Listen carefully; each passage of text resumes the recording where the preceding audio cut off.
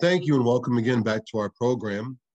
The Black American Orthodox Experience is a program focused on Orthodox missions in America, insights, challenges, and how can we reach and are reaching members of the Black, Indigenous, and other communities of the Church of Jesus Christ. Our goal is to feature honest and informative conversations about what the Great Commission looks like today in contemporary America with a historical and cultural context.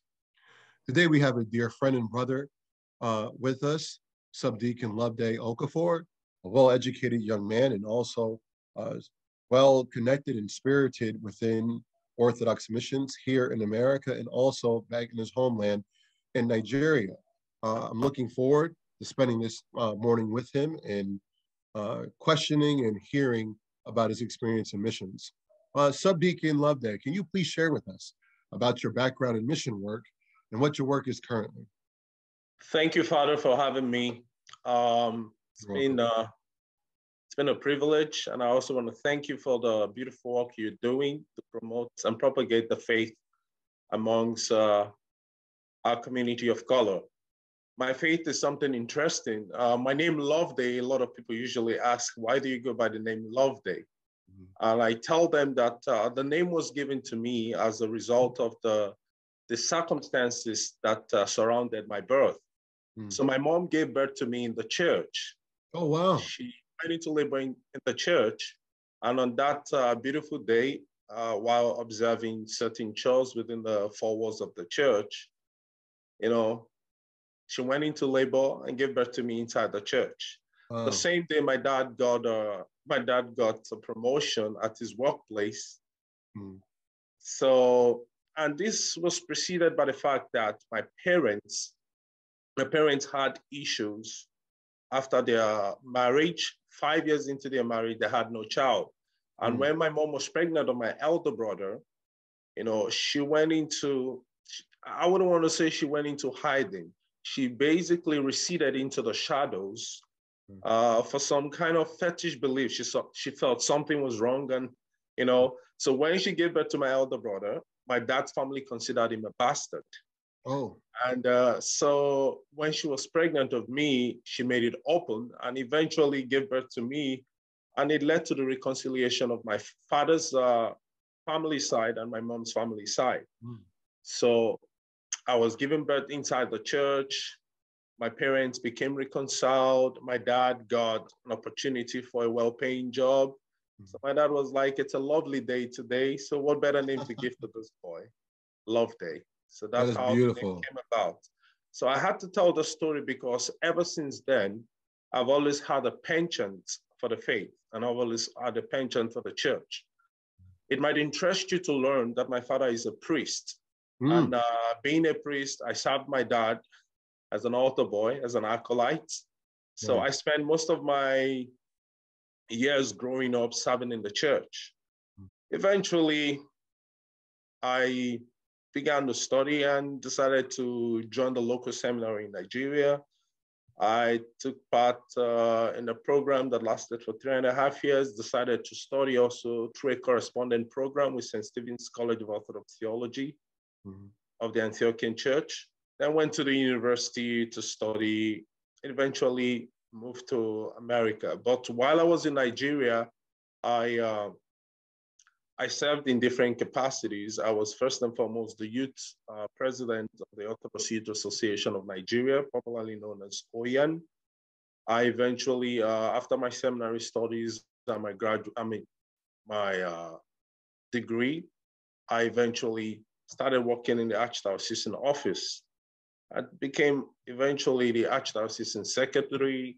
During this period, I was always in the mission field for translations, for liturgical activities, creating retreats, and so on and so forth. I traveled, nationwide in Nigeria with the bishop, with the priest, visiting missionaries and all that.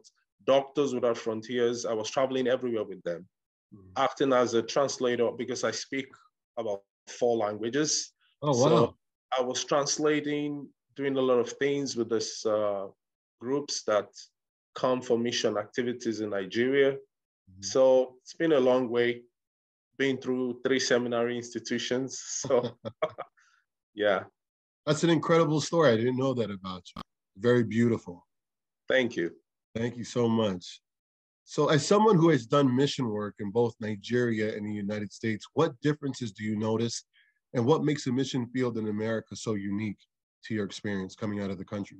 So I'm going to approach the question this way. First and foremost, there are peculiarities, and these peculiarities are almost immediately perceived. First and foremost, we have the problem of the paraphernalia for missionary activities in Nigeria not being there. There's no institution that is viable when the people that are meant to drive that institution are not educated. So we have problem with education. So most of the priests, most of the people who act in the capacity of a catechist are not really equipped mentally to really, defend the faith, as the case would be in a society with a plethora of religions and plethora of Christian denomination. So it's a challenge in that sense that we lack institutions that are meant to educate and groom the priest in the right way to be able to defend the faith. Secondly, it is important to know that in a multi-ethnic, multi-traditional society with different Christian denominations and different traditional beliefs, one thing you definitely encounter is that you come across what I could describe as a cross-cultural communication barriers. You're trying to penetrate different cultures. You're trying to penetrate different belief systems. You're trying to penetrate different people who have heard the faith already. And it's a big struggle presenting orthodoxy to them. Orthodoxy comes with a particular, aura. It has something so unique about it. It comes with a kind of, without trying to exaggerate things, it comes with a form of mysticism that is not immediately felt in other, Christian denominations or even the traditional beliefs in it. So that poses some kind of a challenge because it's new to people. People are not too exposed to those things. So it takes a great deal to really penetrate communities that have this peculiarities. On the other hand, when you come to America, you have the resources, you have the education, you have the institutions. So the question here is, who are those that are willing to subscribe or to get involved, to learn these things and all that? So the differences are, definitely obvious. Of course, I know America grapples with its own kind of belief systems also. You have agnosticism, you have atheism, you have secularism, and you have what might be described as postmodernist or radical liberalism, So you have those challenges. So I think the uniqueness here is that they have a plethora of things to deal with. And I think people are kind of leaning recently more towards agnosticism, secularism, or the most common phenomenon that they describe as spiritualism. I hear this expression, I am spiritual, but I don't follow what they call organized religion. I personally feel that's a little bit of a technical, I don't want to use the word jargon, but it's a little bit of technical misplacement of what the faith actually is, because a lot of people actually believe in Christianity and believe in a Christian God, and but they don't know really how to connect to this faith, and they tend to express it in whatever ways that they feel it's most appropriate for them. Very good. That statement really segues into our next question. How do you combat those stereotypes about Christianity in general and the Orthodox Church in particular in your missionary work? And what kinds of misunderstandings have you encountered? So when it comes to stereotypes, the truth is I try as much as possible not to be judgmental, and I don't pull out some of those trigger words, that could really that could easily cripple conversations. So what I usually do is I'm the kind of person that when you ask me a question, I question you back. So the goal is this. When you question the questioner, it opens up the assumption of the questioner. Mm-hmm. So I want to know what you're thinking first before I respond to you. That Very way, good. I save myself from saying things that will cut short the conversation. So I use that approach of questioning the questioner so as to determine the pathway of our discussion. The first thing is I want to see you as an individual that has, legitimate questions, that have legitimate thoughts, and definitely should be skeptical about things. So I want to deal with your skepticism as best as I can. And as somebody that has ventured into apologetics, I kind of have a particular skill to responding to that. And when it comes to misunderstanding I've encountered, I don't want to look at it as a misunderstanding. I usually see things from the point of view of, people airing out what they think is appropriate at that time. As a Christian, you have to be humble. So Right. misunderstanding comes when you're not humble. You feel like you have a superior knowledge. So I'm not immediately in that position of, okay, I know what you want, and I have to give it to you. Mm-hmm. My knowledge or my faith is superior to whatever belief system you're subscribing to or you presently ascribe to. So my goal is not to be victorious when we're having a conversation. My goal is to give you something to think about.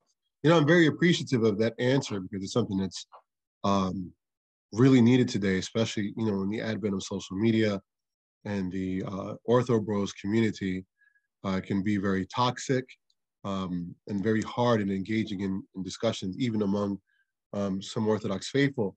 When it comes now to cultural misunderstandings between communities, here in America, since the Black Panther movement, West Africans and in particular Nigerians have referred to at times Black Americans as akata, meaning strange or wandering animal. Maybe you might be familiar with this. And it's caused tension between the two communities, between Black Americans and Nigerians. What have you done in your missional efforts to address this matter and even further bring about healing between the two communities? Because you're in a very unique position. I remember when we first met, I was very happy with meeting you because, especially now hearing your background about being a PK, you have this rich cultural tradition that you grew up with. And at the same time, you're bringing something unique to missions here in America that you grew up in the church and are not a convert. So what have you done in your efforts prayerfully and in trying to take a place of healing in this cultural misunderstanding? So I would like to approach the issue this way. The term itself, akata, I consider is a colloquial jargon constructed by people who just have a tendency to describe people however they please. It is usually an environmental construction. That colloquial jargon is constructed by individuals that are not exactly having any kind of meaningful intention towards people or a group of people and all that. I wouldn't want us to pay it any serious attention. Of course, it is something to be concerned about because considering the meaning that you just gave now associated with the name, but I wouldn't want to give it a serious attention because it is just a colloquial jargon constructed by a group of individuals and became popular. I strongly condemn any form of stereotypes because it cripples discourse and it's very difficult to navigate any kind of conversation when people have any kind of prejudice or have any kind of assumptions about any group or tribe or whatever. So I personally don't subscribe to that idea, and I think well-meaning Nigerians would not use that expression to describe or to address anybody. I think the first thing that comes to mind as a Christian when you're interacting with a potential convert is to see them as, whether it's a woman or a man, brothers and sisters, and you want to address them with the love that the gospel, like the epistle of John described, Paul also described in Hebrews, we should love everyone as a brother and a sister. You can only love God if indeed you love your fellow humans. The real missionary work, the real evangelism is actually how we live our life. So if I act out my life in a particular way or my life manifests behaviors that contradicts even simple public decorum, I don't think I stand a chance of converting even a soul or any individual to the faith. We have to go the extra mile to show that we care, we love, and reflect this since we're dealing with people, we're dealing with people here that bears the image of our Lord and Savior, Jesus Christ. Humans are people who bear the image of God. So I treat people that way and I'll approach it that way. Thank you. Thank you so much. And part of the reason why I propose that question is there's a familiar term in my parents' native country in Panama that's referred to towards Afro-Latinos by the name of chombo. And it's the cultural equivalent to what we would use here in America in the N-word. So even for myself, coming from an Afro-Latino background, there are cultural misunderstandings that I approach all the time with meeting with Black American pastors and laity and even families that come and visit St. Simon. So thank you so much, Subdeacon Loveday. We titled this program The Black American Experience. And it's because Black communities in America, along with Indigenous and other minority communities, have been undeserved by outreach efforts from the Orthodox Church. In your opinion, how do you think we can change that? The first thing I think, first things first, things I would consider as a quick solution is making available scholarships for Black individuals here to have access to sound theological knowledge. That way they can go back and share their faith and their experience. There's no better person to administer the faith or convert people more than the people of the same tribe or people of the same culture or people of the same color and all that, for you to gain strength and for you to get any kind of roots in that community or in such cultures.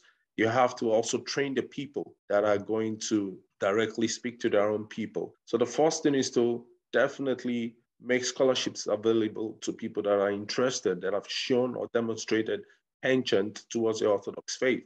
So I think that's first things first. The second thing also is for this to happen, you have to understand the culture of the people. Sometimes we tend to downplay the role of culture in the lives of people.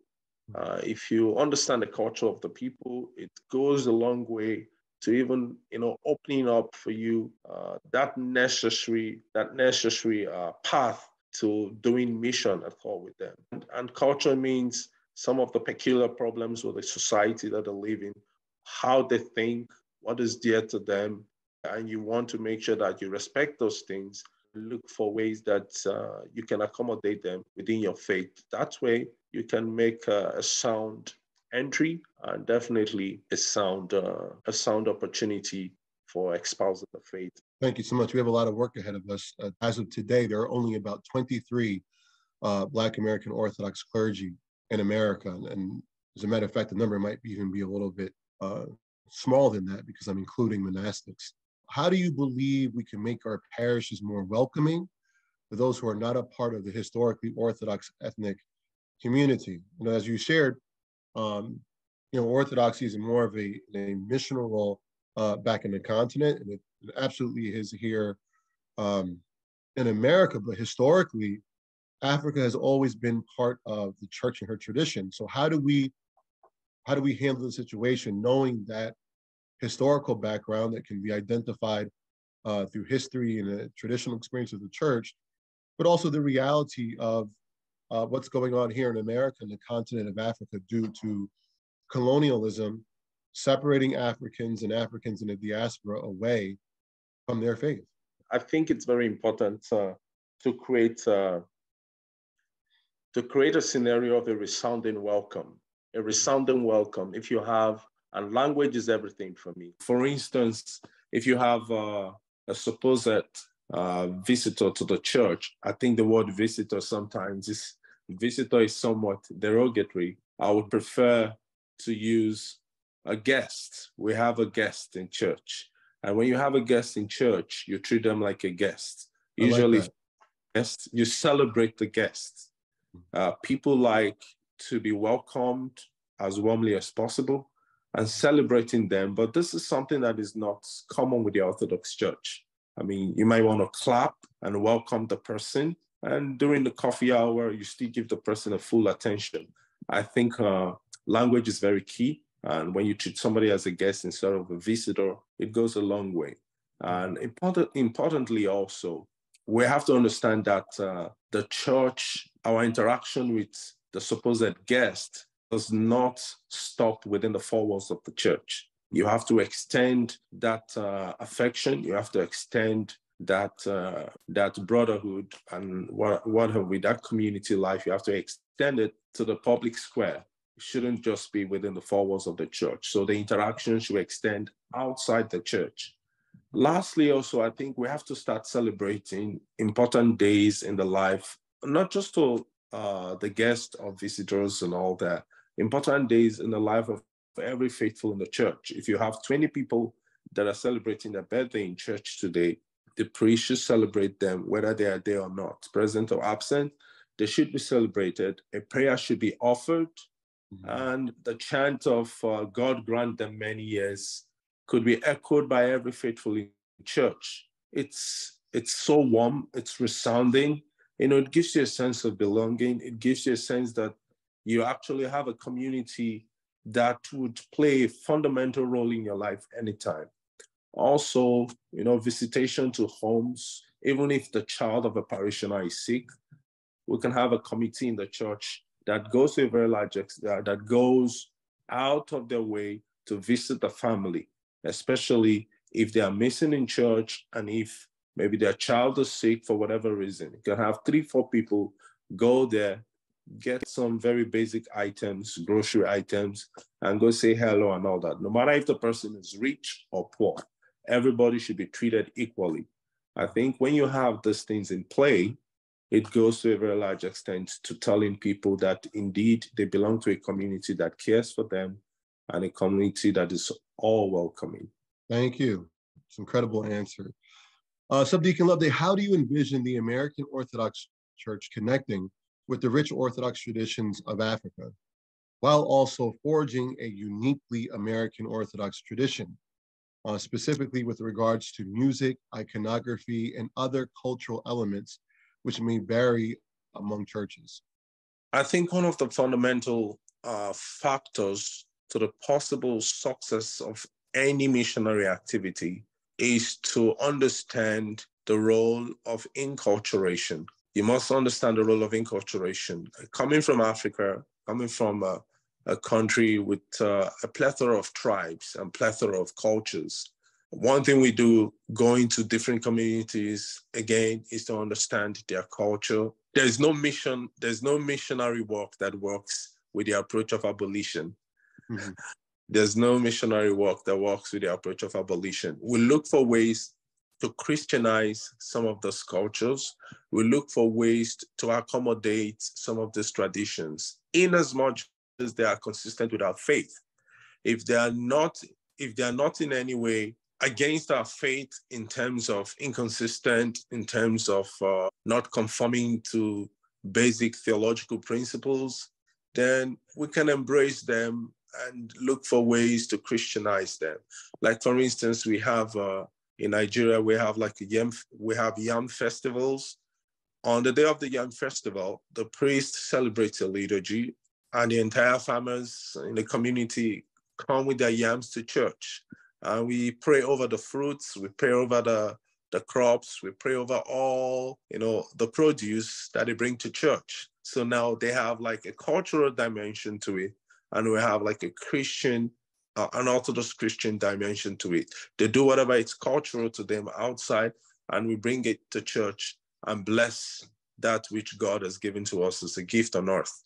So there's so many ways. It's important to, be very optimistic about cultures and traditions and look for possible ways to ensure that we accommodate these things and look for ways to ensure that they are not in any way going against our core Orthodox Christian beliefs. Another question, and I guess it's the part B to this last question. Where is the conditions or the place right now back home in the continent, and where do you see it here in America on the developing of African iconography? I believe there's about maybe 300 to 400 African saints within the church, which are either African, Arab, or Greek, that are Chalcedonian. So this is pre-schism with the Oriental Orthodox Church. Where do you see that development in iconography back home and here in America for the purpose of missional efforts? I would like to look at it like this. There's a deep theological and a deep spiritual content to the icons. The icons are not just mere pictures. And for that purpose, for us to develop anything, it must be within the confine of the theological and spiritual dimensions that the icon has always possessed. So in terms of development and all that, I think the icon does not discriminate. We have icons that have particular kinds of drawings and all that, and they tend to very clearly reflect some cultural attributes and what have we, like we see with the Ethiopians, you see with the Russians, you see with the Greeks and all that. So I think if whatever we're trying to maybe put together here reflect exactly the same theological and spiritual content, then it is good to go. But the most important thing is for us not to come up with things just for the sake of creating what I would describe as personalizing icons for the sake of cultural needs, personalizing icons for the sake of tribal or whatever need. But most importantly, we need to reflect the theological and the spiritual confines and defines of the icon. If that is in place, then we are good to go. And I think we have already that. Most of the icons we have reflect our African culture. And most of the icons we also have reflect that the icon does not in any way discriminate. The icon is universal. It is actually the reflection of Catholicism when it comes to arts and drawings. Yeah. Okay, thank you. To our listeners, we'd like to thank you again for joining us for another episode in this series of the Black Orthodox Experience here in America. We'd also like to thank Subdeacon Loveday for being with us. And until we see you again, God bless you. Thank you so much, Father. Thanks for having me. Christ is risen. Indeed, he's risen.